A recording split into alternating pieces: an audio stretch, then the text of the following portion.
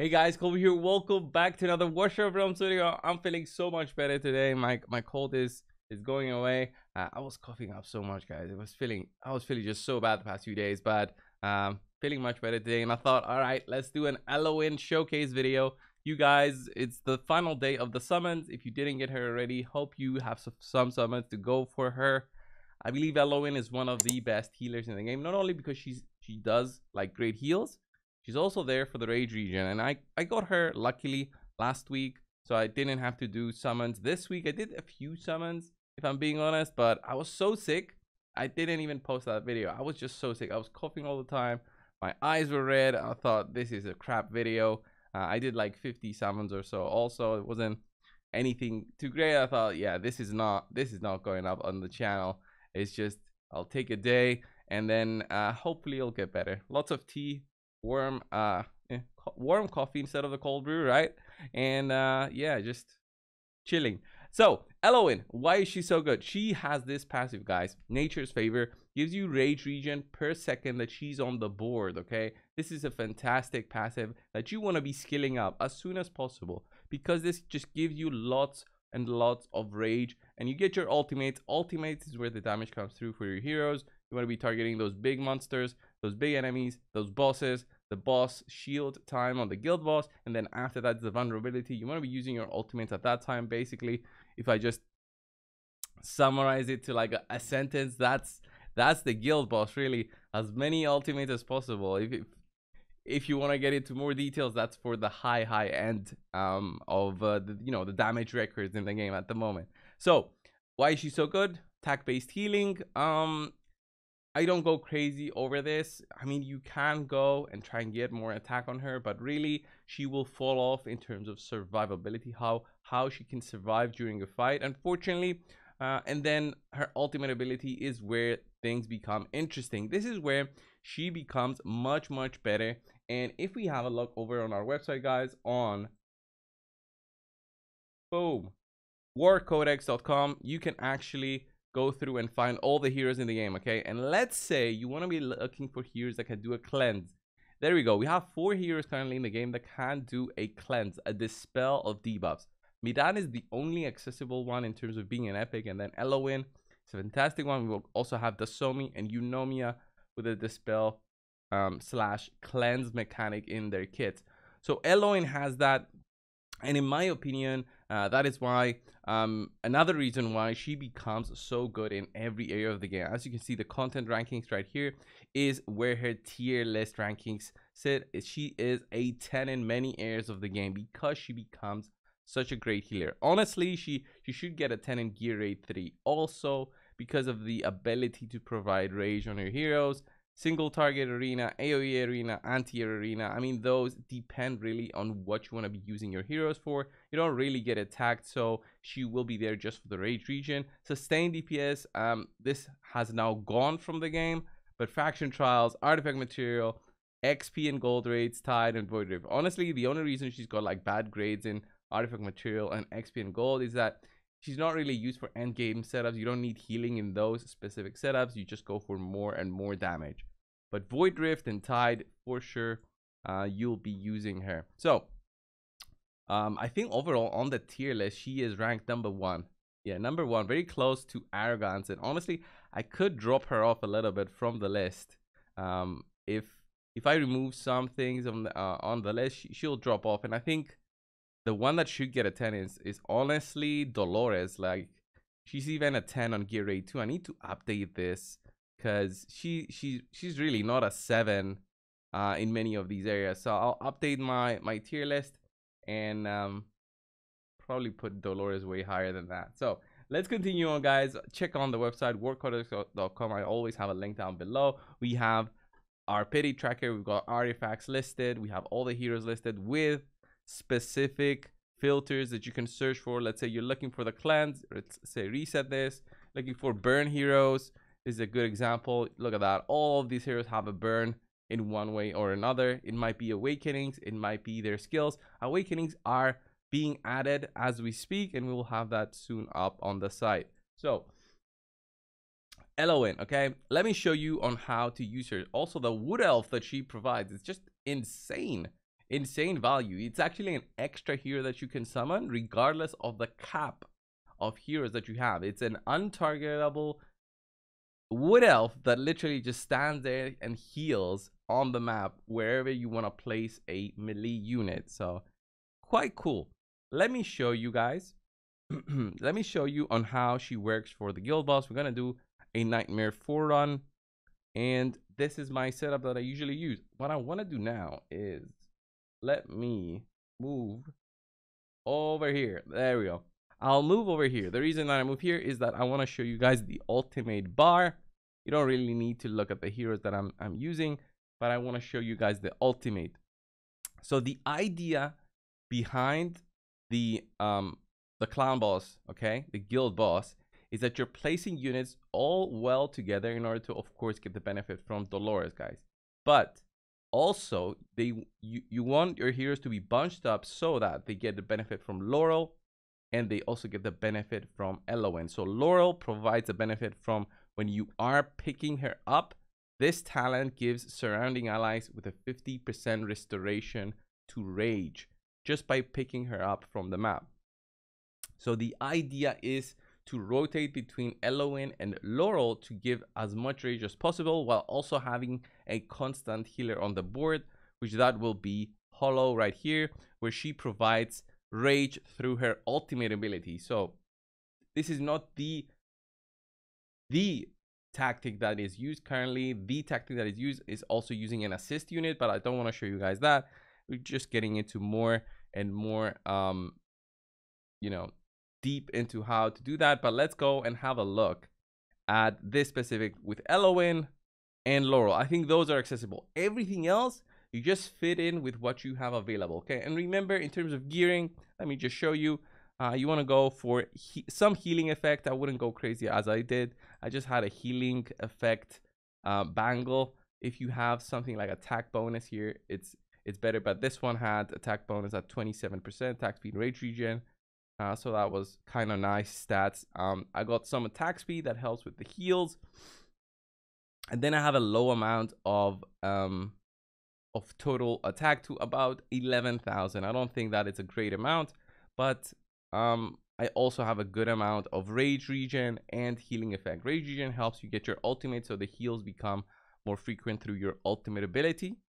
And then your artifact, the euphoric orb here, to give attack speed to all heroes in range by 30 every 60 seconds. It's not that much, but I'm slowly upgrading it. Obviously, eventually you want to max that out. So that's it in terms of gearing. The other two slots here, I use HP bonus percent, guys. I don't think the heals are so important on her. I believe that HP bonus is more important for her to be surviving the big hits. She's got 38,000 health, which is about what Vortex would have regardless, because he's an HP based healer. So you want her to be surviving, and on Nightmare 4, she is taking some damage. That being said, her awakenings also give her, after using Grace of Nature, reduces damage taken by 20%. That is very strong awakening. And then we have each basic attack launch has a chance to dispel. Very strong. Rage regen, also nice. Obtain a wood elf immediately after using Grace of Nature. So your ultimate, and then you get the wood elf, and then you use you know, lots of healing, like a burst of healing basically that you want to be doing. But it's not important to have an A5. All right, A5 is for the whales. We are not whales. Okay, let's go in there and I'll show you my setup and how I set up Elowyn on the board in order to benefit all of my heroes specifically. So let's look at it like this. I drop in my, oh, look at that. Okay, let's drop her like so that now my, oh, did a mistake there, whoopsie. Let's go again. So you want to be dropping your heroes immediately on the board as soon as possible, just so that you can start getting this 10% attack buff. This comes from the invigoration set. Okay, so look at that.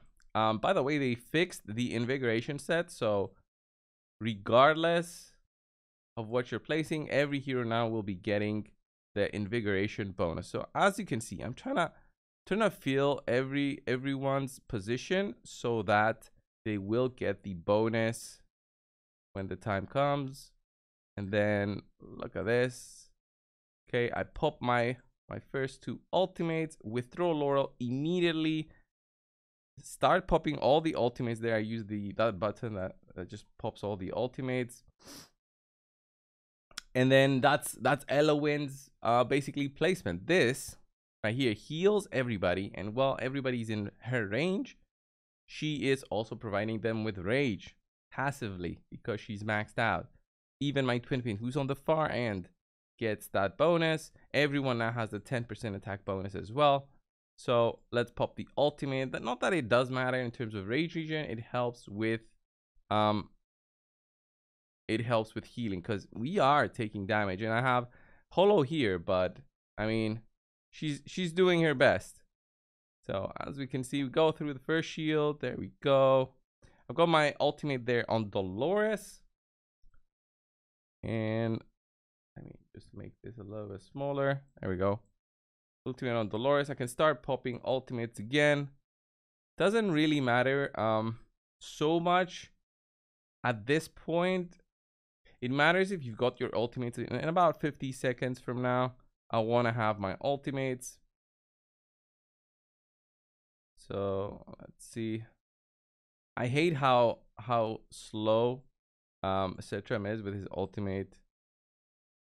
So here I have my Laurel available. What I'll do is I'll probably withdraw Elowyn right now. Just having a look at everyone's ulti bars right there. Let's pop her. All right, let's withdraw Elowyn. And in about 20 seconds, remember the timers, guys. 4 minutes, 7 seconds for the first shield, 250 for the second shield, and 130 for the third shield. You gotta have that in mind for your rage regions. I drop in Laurel, and then I withdraw Laurel basically almost immediately. Just gonna push the ulti there on my boy Silas, and then I'll pop the Cetram ultimate at about 250. I mean, it's fine.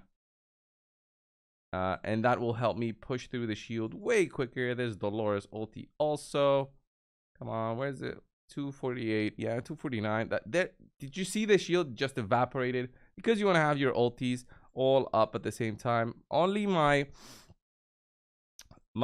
Silas didn't have his ultimate, but I mean, he's still doing great deals of damage there. And then we have about 20 seconds, 30 seconds until Elowyn and Laurel are available, but I should be fine. I'm just doing as much damage as possible. So we are at the 230 mark with about 26,000 blood. That's what I want from my 1 key team. And I'll probably pop the Dolores again. Have my Elowyn now available. I still have 10 seconds on Laurel. What I want to do is drop them both at the same time, basically, so that I can recover them at the same time. So look at that. All my ultimates almost are available. Drop Holo. Gotta withdraw her. Only Silas is not tuned there, which might be a mistake, but let's see. You can see how quickly I recover my rage because of Laurel, and now I drop just Elowyn there just to have her be providing the rage regen at all times. Even if you got your ultimate going, your rage regen will be available. So let's see, we've got 10 seconds. I should be able to recover some more with Holo.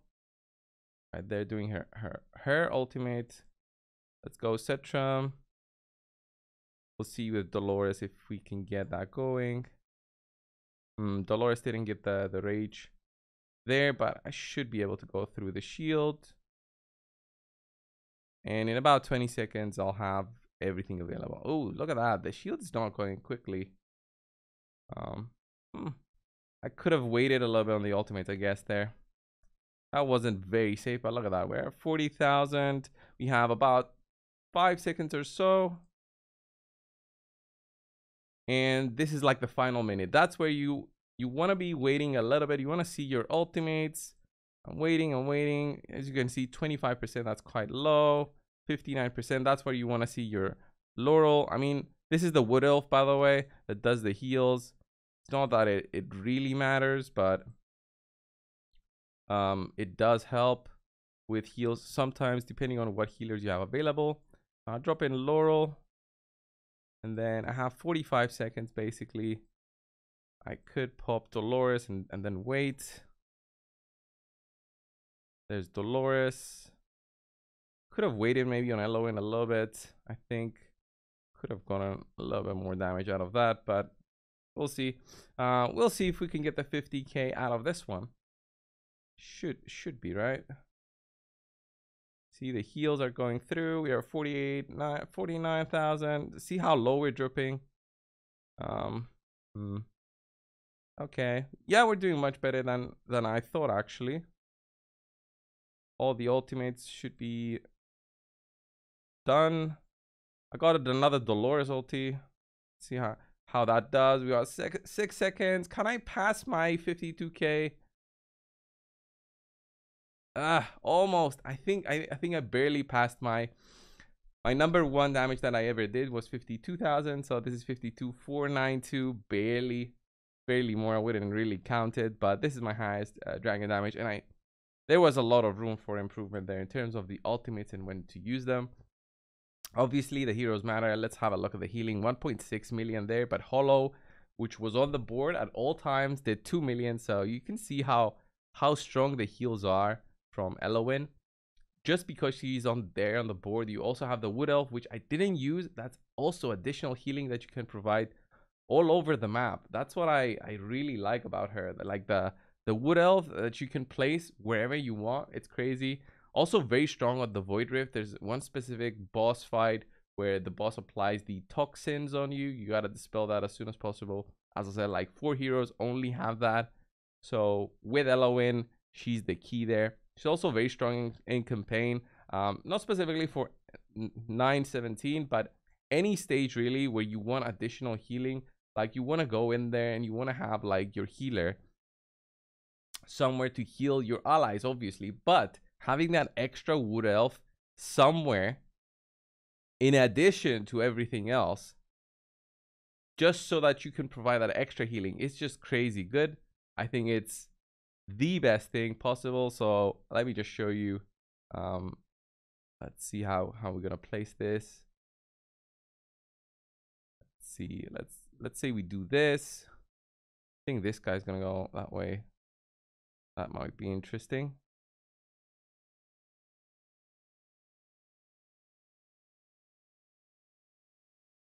I let him through. It's alright. It's alright. We're just doing it for the video.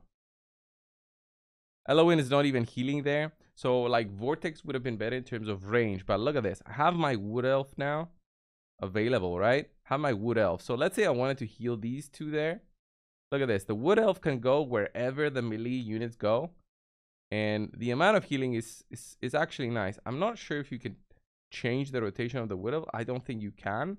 But I mean, I could place it here. Once this is gone, this is from the artifact on Zilitu. I mean, you heal like that, it is just crazy good. I just need a little bit more skill crystals on Elowyn to get that cooldown even further down. So that's another usage for her. Just fantastic healer, I want to say. That's why I think I rank her number 1 on the board, and she should be number 1. I mean, the use on her is just fantastic. So that was the video, guys, on Elowyn. What do you think of Elowyn so far? If you've been using her, where do you use her specifically that you find is just fantastic, other than the guild boss? I want to know that in the comments. Thank you all. I'll see you in the next one. See ya.